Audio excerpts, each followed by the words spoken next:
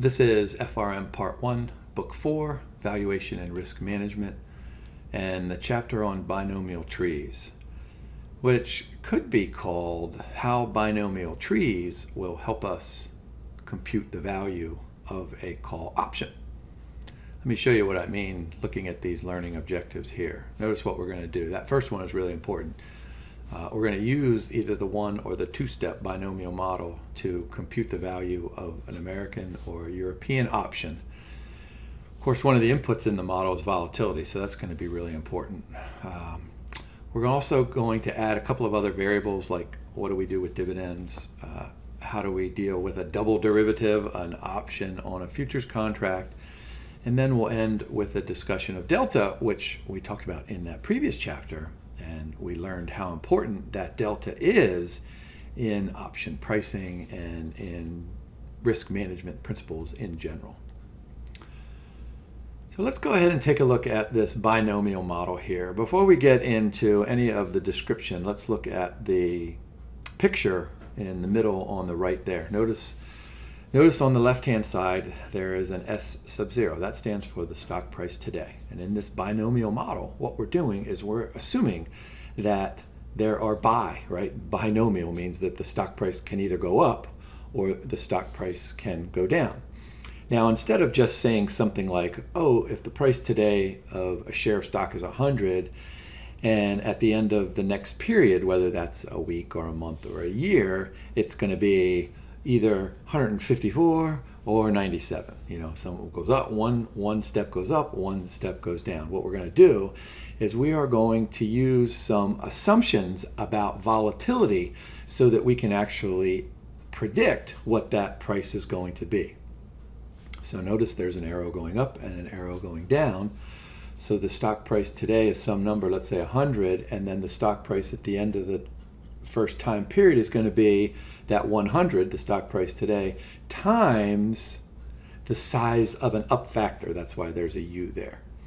Then, of course, there's the down arrow, and the stock price at the end of that first period is going to be the stock price today times some down factor. And then they're going to be weighted by the probabilities. And so there's that little thing, that pi with a U and a pi with a D. So that's going to be probability of an up and the probability of a down. So really this binomial model simply tells us, in the big picture format, it simply tells us that the stock price can go up or down, and that going up or down amount is going to depend on things like time and, of course, volatility. All right, so let's take a look at some of these definitions. So notice what I have there. I have U and D. They are the size of the up move and the size of the down move factor. And they're going to be a function of, and we're going to use our little E raised to the X button on our calculator. We're going to take that E for continuous time finance, of course, and we're going to raise it to the standard deviation times the square root of time. And of course, we learned back in that last chapter that the standard deviation moves through time at the square root. And then, of course, the down factor is going to be E raised to the minus standard deviation times the square root of time. And so what I want you to do is I want you to think about this kind of like in its time value of money framework. It's really kind of like compounding. We're not compounding it out at a continuously compounded risk-free rate of interest, but we're kind of compounding it out according to its volatility. So think about this. One is a future value and one is compounding and one is discounting. And so you're going to have an up price, which is going to be greater than the stock price today, and you're going to have a down price, which is going to be less than the stock price today. Let's see. The probability of an up move is defined as that E raised to the RT. Now we're doing compounding. So that's continuous compounding there. We're going to subtract out the down factor. And then in the denominator, we're going to subtract out the difference between the up factor and the down factor. And so those are probabilities of up and down moves. And so this really goes back to, I don't know when do you first learn how to compute a weighted average return You know, maybe this isn't high school, maybe this is in college, but it's really a simple model. Of course, let me prove it to you. A simple one-period binomial model with an example. All right, so let's suppose we have a stock price today that pays no dividends, $30. Let's assume we have a standard deviation of 17%, and then the risk-free return compounded continuously is 5%. All right, so all of that stuff goes on in the equity markets, right? Floor of the New York Stock Exchange, and the credit markets, the floor of the Treasury bill market, right? But now what we're going to do is we're going to say, all right, how does that stuff relate to what's going on over in the derivatives market? So let's go ahead and assume we've got a one-year call option with a strike or an exercise price of $30. So let's make sure you understand this. We have this call option that gives us the right, but not the obligation, to buy a share of stock at $30 while the stock is trading over on the floor of the New York Stock Exchange at $30. We call this an at-the-money option. And so the question then becomes, if I'm writing this option to you, I'm the writer of the option, I'm Jim's financial institution, and you're just a regular old investor, whether you're an individual investor or an institutional investor, you come to me and you say, hey Jim, I want to buy this option, an at-the-money option. So the question is, how much am I going to charge you for writing this option? And then from your perspective, how much are you willing to pay in a fair market? How much are you willing to pay? How much am I willing to charge? All right, so the first thing is, let's go ahead and compute some of the inputs that are important. So the U turns out to be 1.18, and the D turns out to be 0.84, and I'm rounding there a little bit. So think about this.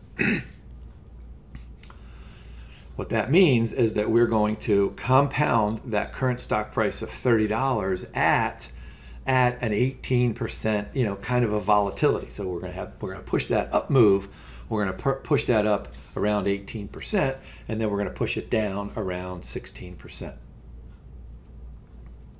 And then, of course, the risk neutral probabilities are 0.61, and that's an easy calculation. And then you subtract that from 1, and you get 0.39. Of course, those probabilities have to sum to 1. Now, let me make a comment here about these risk neutral probabilities.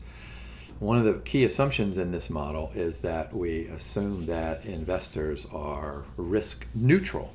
And what that means is that investors, when they decide on a required rate of return, they can ignore risk. In other words, the return doesn't depend on the amount of risk taken in that particular type of an investment. Now, that should sound to you like these are crazy assumptions. And in fact, this risk neutral assumption really doesn't match up with what we see in the real kind of live action trading that goes on in financial markets throughout the world. But the really, really cool thing about this risk neutral assumption is that it allows us in the derivatives markets, it allows us in the option market to accurately price a call option like we're going to do here. Now, I encourage you to go back to that source reading, because there's a really, really cool section on risk neutral probabilities and a terrific explanation of this assumption. All right, so this is what we're going to do here. Ready? So we start with $30 in Exhibit 1. We know that's the current price today. That's observable, right? So what we've done is we've taken a measure of standard deviation and we're compounding it up to 3560, right? So we're going to multiply the $30 times 1.1853. So when the stock price goes up, it's going to go up to $35.60. When it goes down, it's going to go down to $25.30. All right, so this is why it's called the binomial model. We start at 30, we're going to end up either at around 35 or around 25. All right, so then the question is, how does that future path of stock prices affect how much we're going to be willing to pay for that option today?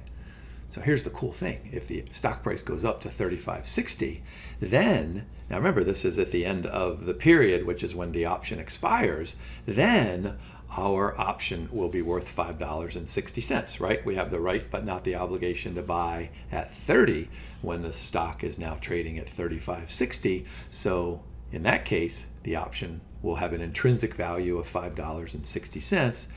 Won't have any time value because the option will be expiring, right? So a year from now, if the stock price goes up, we can look forward to getting $5.60. If the stock price goes down, the option will finish out of the money, so the option is worth $0. So 1 year from today, notice my first block point underneath the two charts.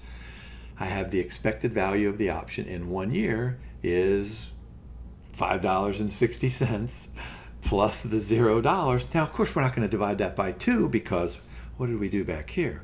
We did those risk and neutral probabilities. So we need to multiply those two possible outcomes, 560 times the 61%, and then the 0 times the 39%. And so that gives us an expected value of the option in 1 year of $3.42.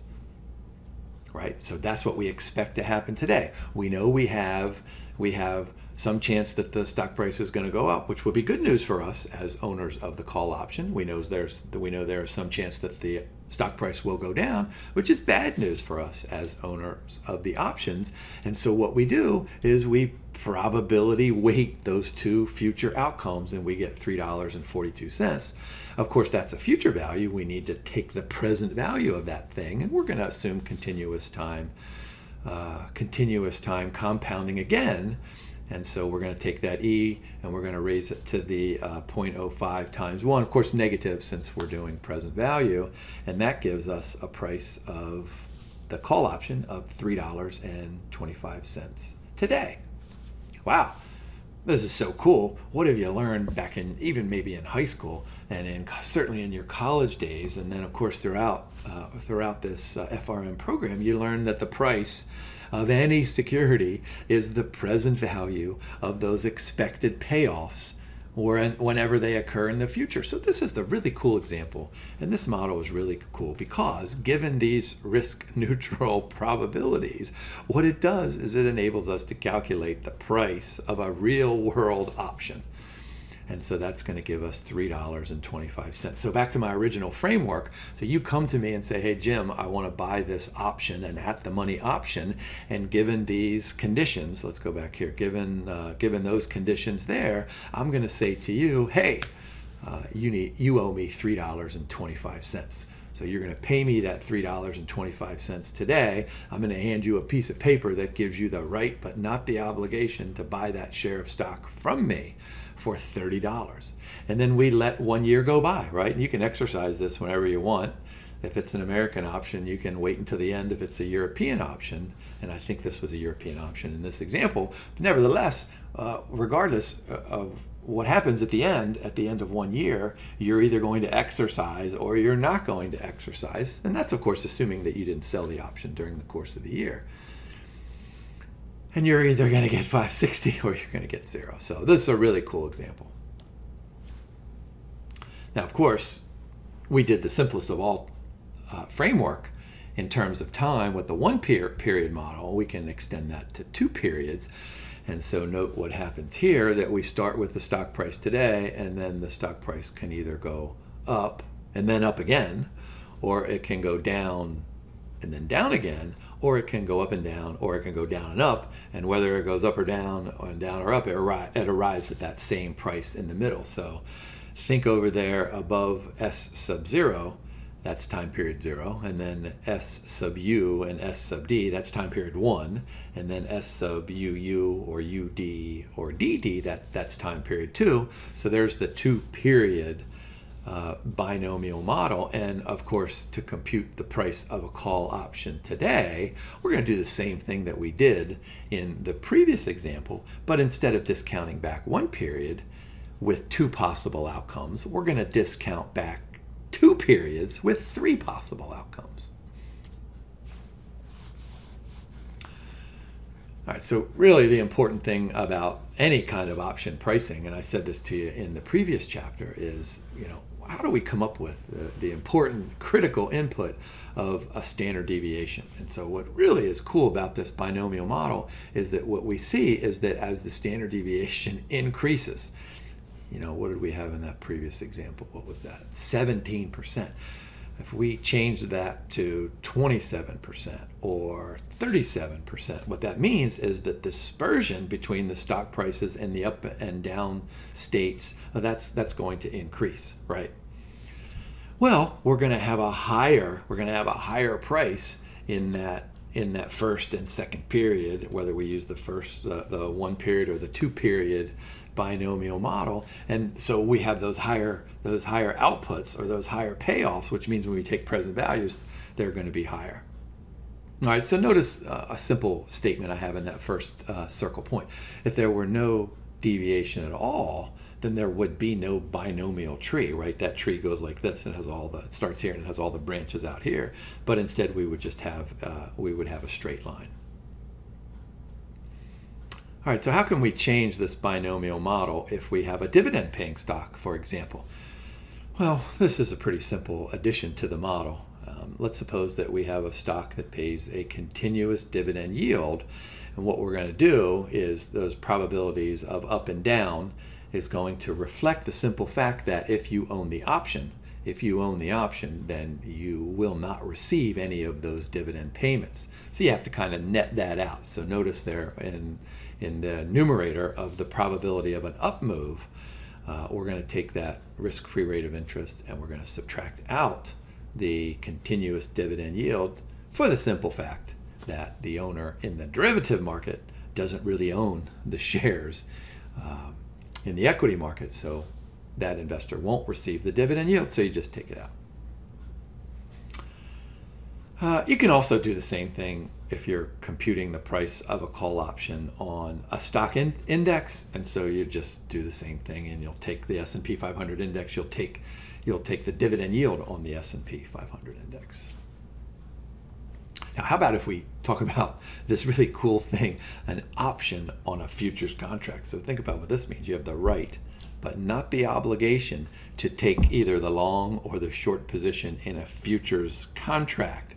I call this a double derivative. I've never really seen that in print anywhere. So you have a derivative on top of another derivative. And so what we're really going to do is we're just going to remove that. We're going to remove that e to the RT, that compounding out, and we'll just do instead of 1.0 something something, we'll just do 1 minus d over u minus d for an option on a futures contract. And then for currencies, we can use the same model, but we need to adjust the simple fact that risk-free rate in one country is going to be different than the risk-free rate in a different country. So that's why we take the difference between the return on the domestic currency and the return on the foreign currency.